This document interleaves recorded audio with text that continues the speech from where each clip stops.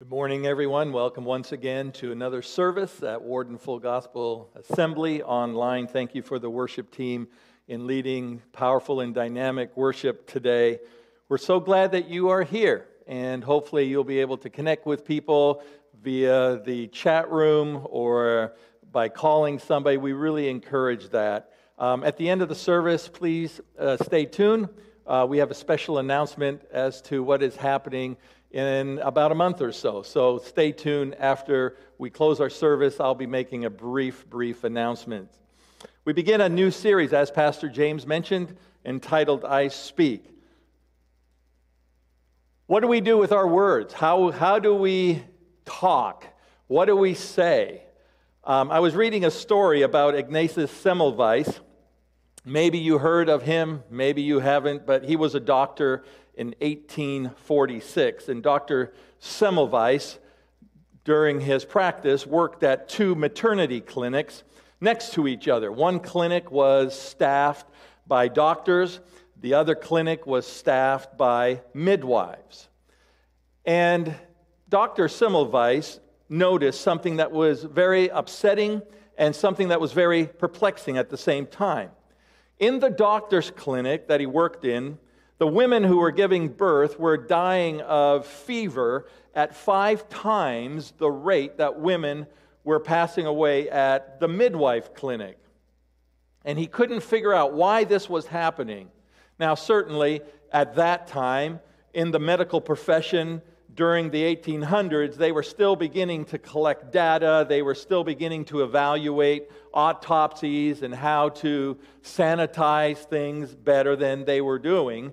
And Dr. Semmelweis began to pay attention to the difference between the life and death of these two clinics. Why people were dying at a higher rate in the doctor's clinic versus the midwife clinic. And so he reviewed what the clinics were doing. In the doctor's clinic, for example, childbirth was happening with women laying on their back. And yet in the midwife clinic, childbirth was being done sideways.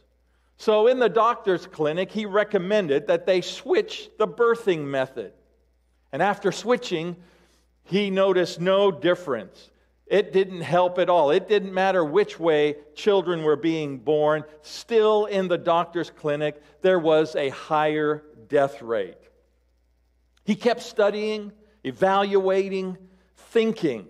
And then he noticed something where in the doctor's clinic, every time a lady after she had given birth and had passed, a priest would walk down the hallway ringing a bell. So he stopped that process, thinking that perhaps psychologically, when women heard this bell, they would get horrified and terrified of their fever and then die. And as you guessed it, that was not the cause of death either. But then he noticed that at the doctor's clinics, when doctors would do an autopsy as to why a certain lady would pass, they would do this autopsy without washing their hands or cleaning their utensils. And then they would deliver, many times, babies using that same methodology. Now, to us, in this day and age, it would seem absolutely obvious that you would have to do something to sanitize the facilities. But you got to remember, in 1846, germs had not yet been discovered. And so this whole idea of sanitization and disinfecting hadn't yet been discovered. Louis Pasteur, years later, would discover germs. But in 1846, this wasn't the case. And so Dr. Semmelweis came up with this idea to encourage doctors to wash their hands and to use chlorine to clean the instruments. But the reason why he said you should use chlorine to clean the instruments was because he thought chlorine would eliminate the smell from the corpses in the hospital. Now, as you think about that, as you relive that kind of experience in those days, we know a lot more today. Yes, while he encouraged doctors to wash their hands and to use chlorine to clean the utensils, we in this day and age know that washing hands and disinfecting in this day and age has saved more lives than any other medical breakthrough in the history of medicine, and certainly in the past 150 years. But in 1846, that was not the case. Today, disinfecting, today, cleaning utensils is a big deal. But Dr. Semmelweis simply stumbled upon it. It was a breakthrough. And yes, it may seem insignificant to us today. It may not seem significant in the least bit in your mind or attention span. Yet it was a life and death situation to that time period. It was a life and death implication to people who were in the hospital at that time. Now, I use that story as a metaphor in regards to our speech. While we understand that the words that we speak, our speech, things that we say, things that we speak is important to us, we really don't understand the significance and the power of our words. Now, seriously, please understand this. I'm trying to tell you seriously that there is life and there is death in the words that we speak. Now, you may think my metaphor, this whole description of life and death, is an overstatement. You may think, is it really important and significant how I speak or what I say with my words? Are words really that important in my life? Notice what the Bible says in Proverbs. The Bible says in Proverbs chapter 18, verse 21, these words: "The tongue can bring death or life. Those who love to talk will reap the consequences." Reap the consequences. That's not a term we really use today. We would probably use the words such as, "You will eat your words." The tongue can bring life or death, and those who love to talk will eat their words. We could use that kind of terminology for that verse today. Yet so often, many of us underestimate the impact that words can have in our lives. You see, what this Bible verse is describing for us is that your words, my words, are seeds that are planted. And those seeds bear fruit. And whatever words are planted will determine what you will or what you will not eat. I would like to submit to you this morning that our words can speak life or they can speak death into the situation around us. Our words can speak life or they can speak death into the lives of people around us. We need to understand that on average, every single day, most of us speak about 16,000 words a day. You could potentially write, with the words you speak every single day, a 60-page book with the words that you speak every single day. That, to me, is a lot of words. Some of you may speak more words than that. Some of you may speak less words than that. But on average, 16,000 words are spoken by each individual every single day. And with so many words being spoken, it is easy for us to underestimate the power of our words. It is easy for us to underestimate the value that each potential word that we say could possibly have on another person's life, how those words can influence their situation. Now, when you add, in our day and age, social media, the words that are written and said on Facebook and Instagram and Twitter and TikTok, emails and texts, all those venues, I am telling you, we use a lot of words every single day. Yet what Proverbs chapter 18, verse 21 is saying is that each one of those words, whatever venue, whatever medium that you use to speak those words, each one of those words matter. And we should be really careful and not careless with the words that we speak. Sometimes we think, who cares? Who cares if we underestimate some of our speech? Can I tell you, it's like going to the ocean and taking a handful of sand and picking up a handful of sand and watching a little bit of sand drop from our hands. That's what it is when we speak our words.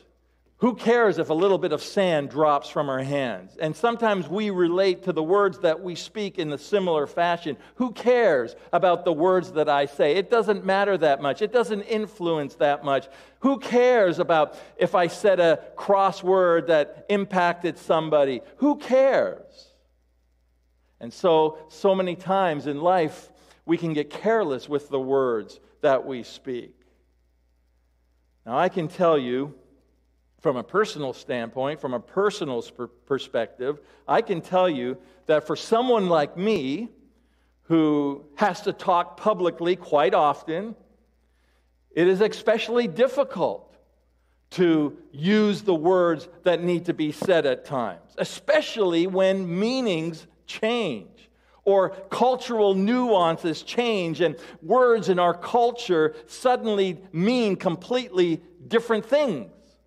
I'm remembering back in the day in my generation, words that were popular in my generation back a few years have a completely different meaning today. And while you try to be relevant, you use words that you think are popular and comfortable to you, yet you find out in the process of speaking those words that it doesn't mean the same thing today what it meant before.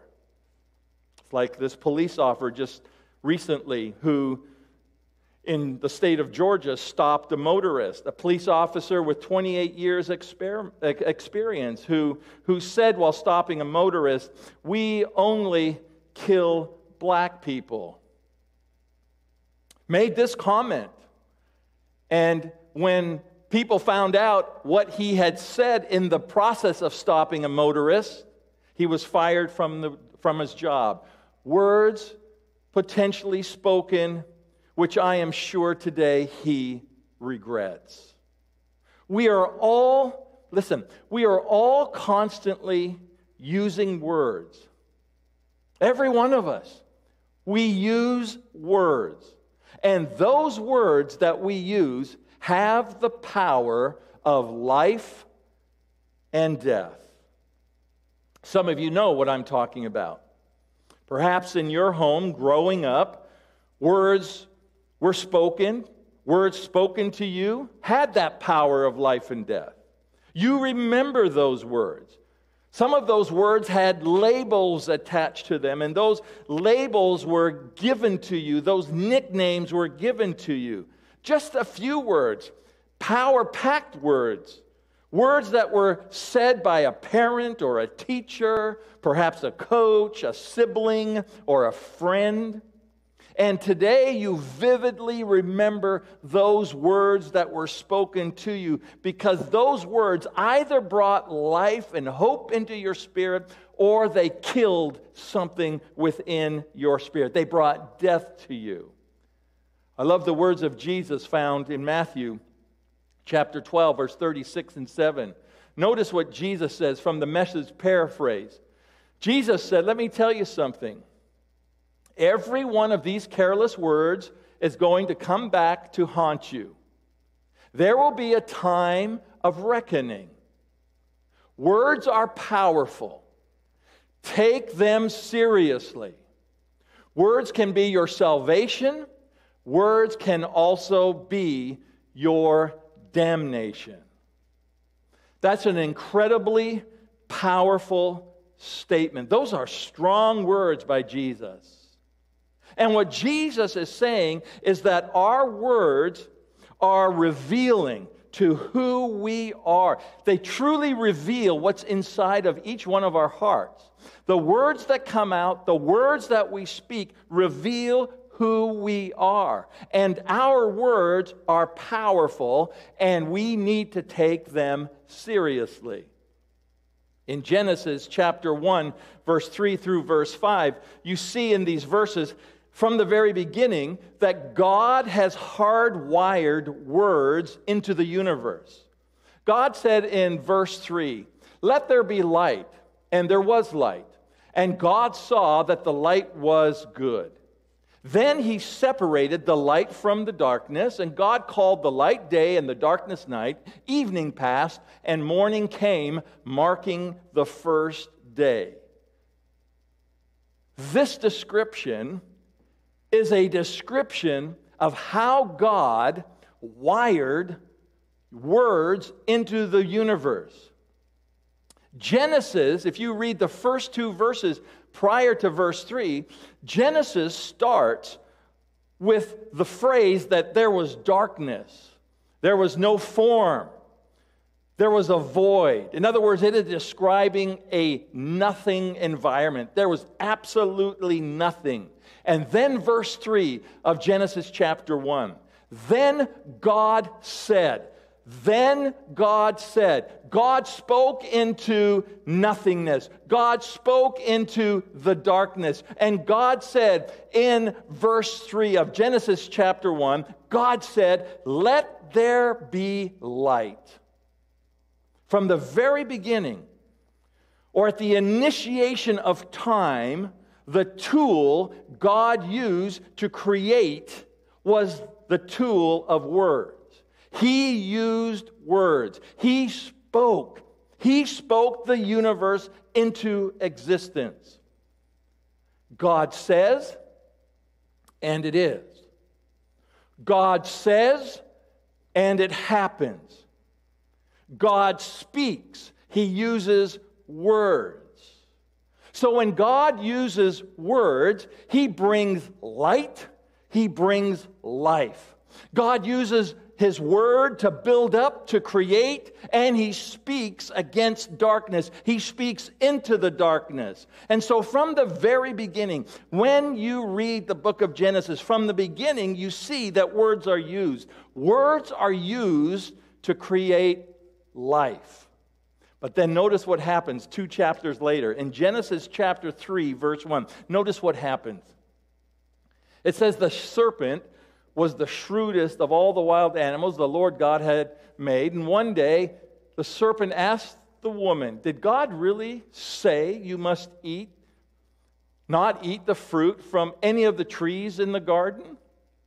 So here you see, in this passage, you see the words, that words have the power of death. 2 chapters earlier in Genesis chapter 1, you saw that the words had the power of life. Here you see that the words have the power of death. This is the chapter where sin enters the world. Satan comes on the scene in the form of a serpent, and he speaks. And when he speaks, notice what he does. When he speaks, he attacks what God had said just a couple of chapters earlier. In other words, the enemy uses words to bring death where there was life. The enemy uses words to recreate darkness where there was light. Now here's what you need to notice. It's very interesting. Even though the serpent uses words that are not true, it didn't keep those words from having power. But the moment Adam and Eve began to believe the words of the serpent and gave life to them, they empowered those words.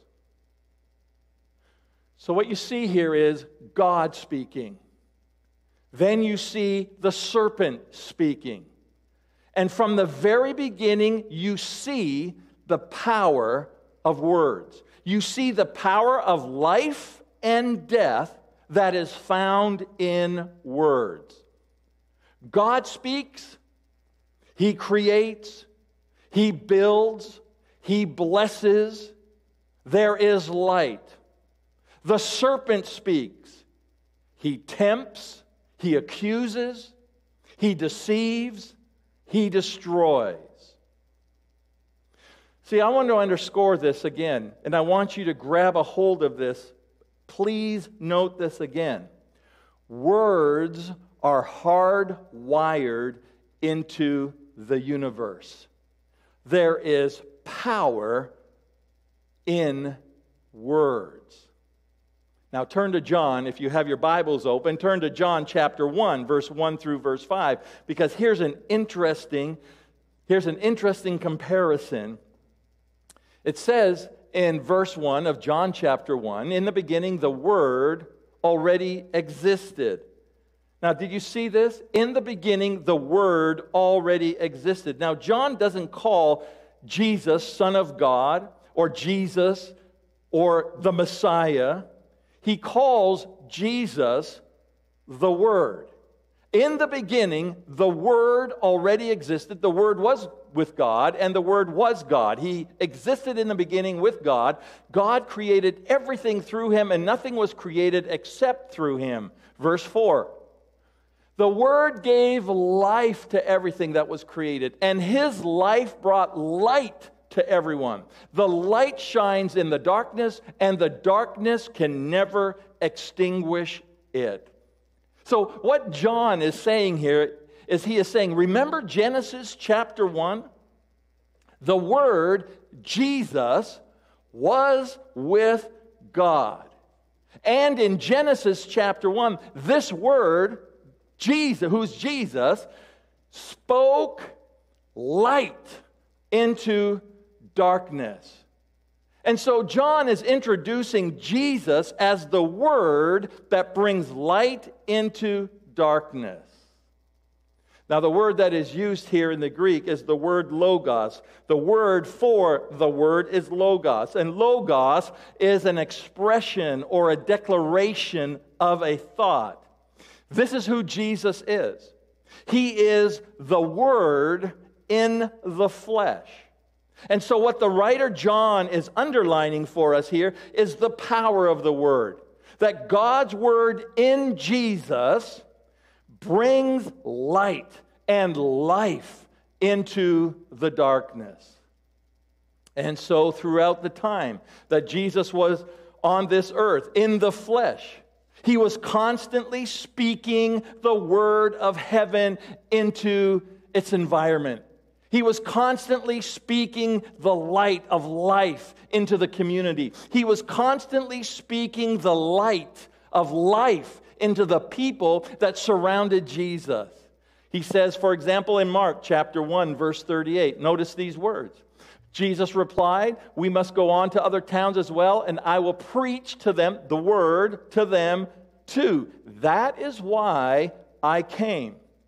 And in Luke chapter 4, verse 18 and 19, Jesus saying, the Spirit of the Lord is upon me, and He has anointed me to bring good news to the poor.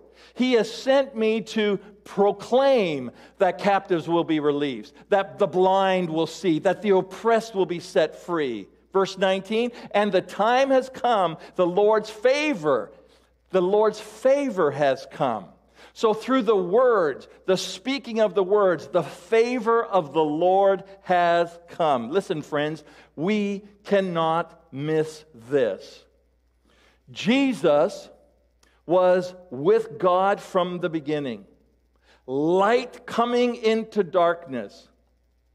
In the physical world, in John chapter 1, Jesus is the Word, and He brings this light into darkness. And Jesus speaks. And when He speaks good news. He speaks freedom. He speaks healing and deliverance. There is power in His words. He speaks blessing. He speaks peace. You see, the point is, Jesus used words as a tool to bring life where there was death. He brought light into the darkness. And since we, His people are made in the image of God. He has given us the ability to speak, the ability to use words, the ability to use our tongue and our voice. And with that ability, we have the power. Listen, you and I have the power to either bring life or death into the world around us using our words. Make no mistake about it. Our words are incredibly powerful, beyond your imagination, more than you could ever realize. Words have the power. Your words have the power to either build people up or tear them down. Your words have the power to create or to destroy. The power of your words has the power to oppress people or to set people free. You may think that words are so very insignificant. But I'm here to tell you that your words are a matter of life and death. See, Dr. Semmelweis, he had one message to the 2 clinics that he worked at. He had one message that he was trying to present. The message was, wash your hands. Wash your hands. He saw the suffering. He saw the death. He saw the pain. And he knew the difference that sanitation could make. He saw the difference that could happen and germs being eliminated and infections being eliminated just by people washing their hands. And so he had one message to them. He had one message to the clinicians in the clinics, the doctors and the nurses. Please wash your hands. And unfortunately, no one listened to those words. No one believed those words. And even though Dr. Semmelweis had a life-giving process that he wanted to put in place, because no one listened to him, no one believed in him, he became so obsessed, which caused him to be admitted into a mental institution where he died at the age of 47. Why did doctors not receive his message? It seems so natural to us today. So natural for us to wash our hands and to sanitize and to disinfect. Why did doctors not receive the message from Dr. Semmelweis? Well, there were 2 reasons. Number one, the message was very simple. And secondly, doctors felt that it was an indictment on them, because instead of helping, they were actually spreading the germs from patient to patient to patient. And the very first instinct that we all have to deal with is we reject anything that would be self-indicting. To really understand this concept of words, in a nutshell, to really understand when we're talking about words, it means that we need to incriminate ourselves. Because without exception, myself including, I think every single one of us, every person who is watching today, every person who is listening to these words, without exception, all of us have used words carelessly. By the usage of our words, we have brought hurt, we have brought pain, we have brought angst into the lives of other people simply by the words that we spoke. And in our minds, initially, and certainly our natural response to the idea that our words are the power and the life and death in someone else's life, instinctively at that moment, we begin to think that it can't be upon ourselves.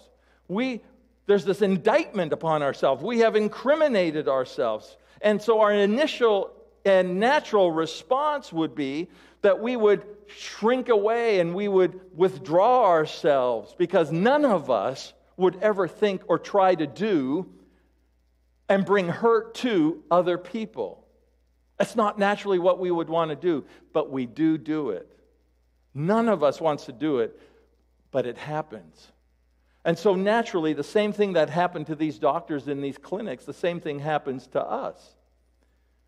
We, at first instinct, reject. We reject what we possibly know to be true because it incriminates us. I had a friend, Ian Green, a while back. We were talking about this entire topic, about the importance of overcoming negativity, overcoming criticisms and bad attitudes, and how so many times people drag us down by the words that they say to us, and how quickly we slip into the pit of self-despair because of words that have been spoken to us.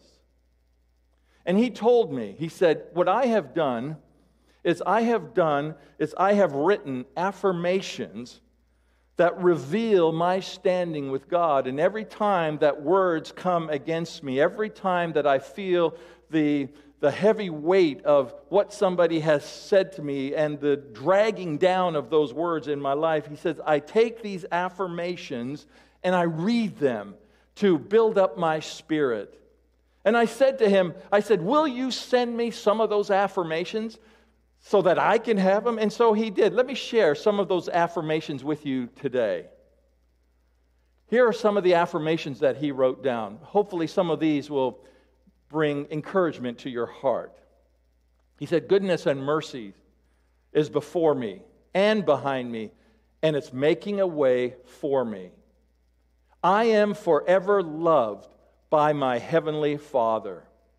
I am abiding in God's love, and my confidence is growing day by day.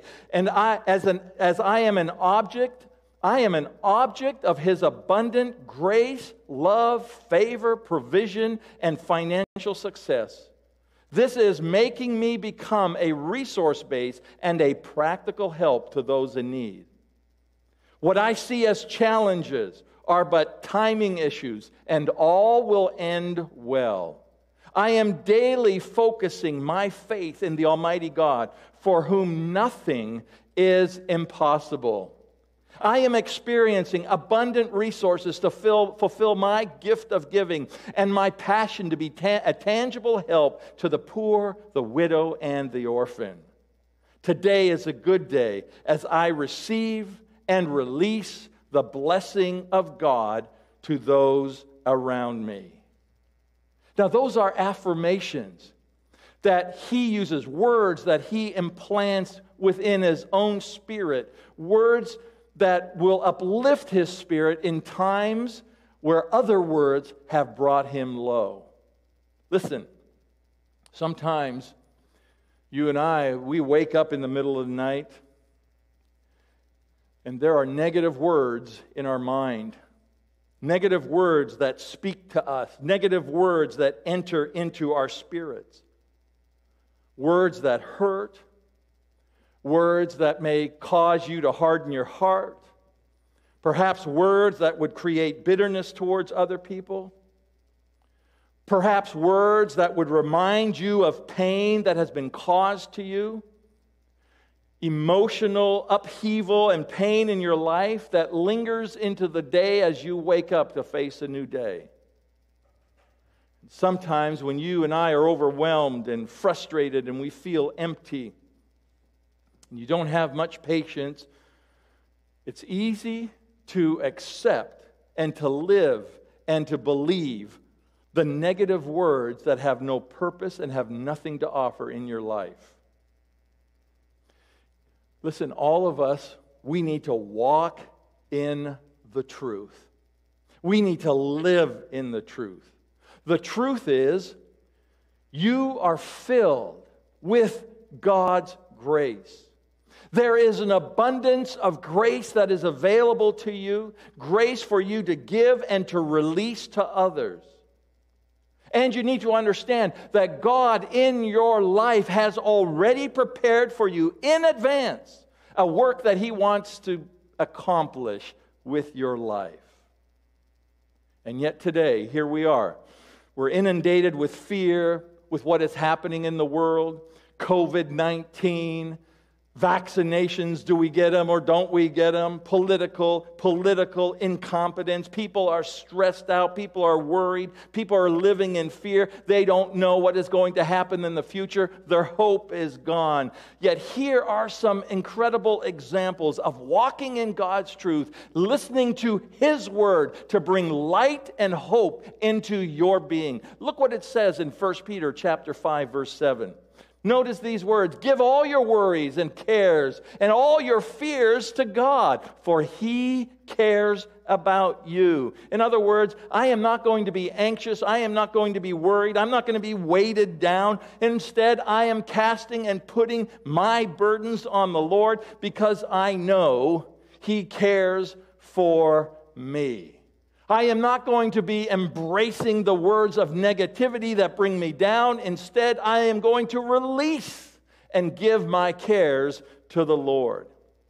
2 Timothy chapter 1, verse 7. For God has not given us a spirit of fear and timidity, but of power, of love, and of self-discipline. 1 Thessalonians chapter 5, verse 16 through verse 18. Always be joyful, never stop praying, be thankful in all circumstances, for this is God's will for you who belong to Christ Jesus. Oh, I pray, let the truth of God's word, His spoken word, settle upon you. Let the word of God speak life into your being.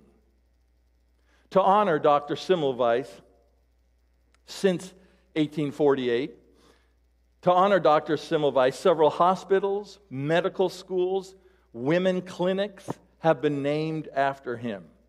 Unfortunately for the good doctor, he never saw any of this in the future. But there's also a term that is taught to medical doctors today, studying medicine in residences all over the world. And it's called the Semmelweis reflex. Notice what it says.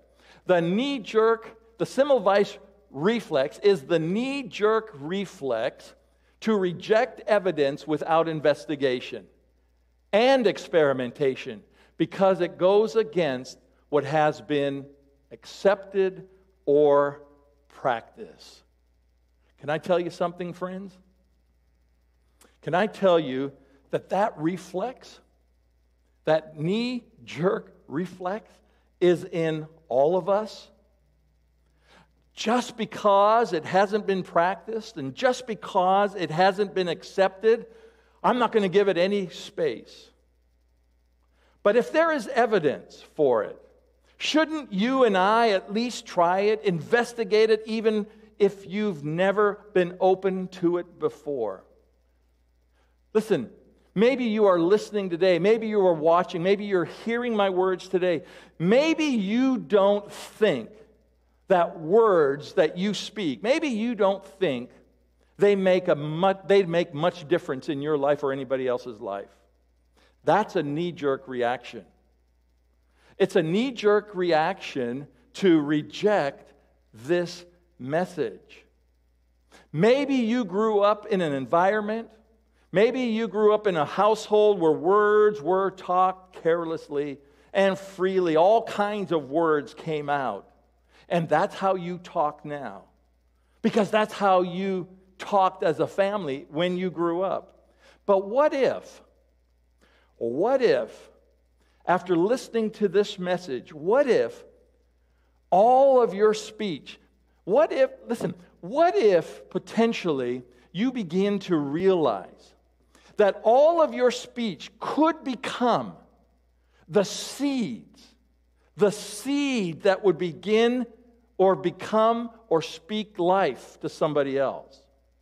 What if potentially the words that you speak become the seeds that bear good fruit in somebody else's life? Here's the challenge. Here's a challenge for all of us who say, I'm a follower of Jesus. The words that we affirm and place over our lives and share with others, do those words bring life or do they bring death to somebody? If you are a follower of Jesus and you are comprehending and truly believing this message, and you are willing to do inventory in your life, if you are willing to engage in that, are your words that you speak, are those words bringing life or death to the people that are in your sphere of influence, the people around you? That's the big question that you need to answer during this series. Am I providing through the words, the 16,000 plus words that I use a day, are they bringing life or death to my environment? Let's pray. Heavenly Father, I pray this morning for all of us, including myself. May your Holy Spirit reaffirm in us the power of the words that we use.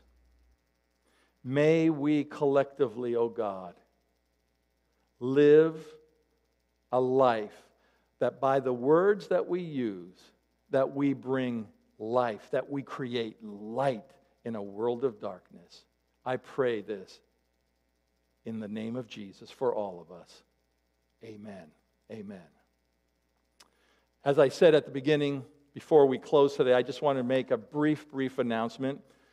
We're all hoping and longing for church to reopen, and hopefully within the next 4 weeks, we plan on once again being able to meet publicly for those who feel they can and want to and feel safe to be here. We'll go through the natural processes of protocol and sanitation and all that kind of stuff to make sure everyone is safe. But we're hoping that within 4 weeks, we will once again be able to open our doors for anybody who would like to come and participate in the live service. So continue to be thinking about that and praying about that. We certainly want to have an Easter weekend that is a big celebration in our sanctuary this year. We missed it last year, but we're longing and looking forward to a big Easter celebration in this sanctuary this Easter. God bless you. Thank you for paying attention. Thank you for participating. Thank you for watching. Have a great week. We'll see you again next week. God bless you.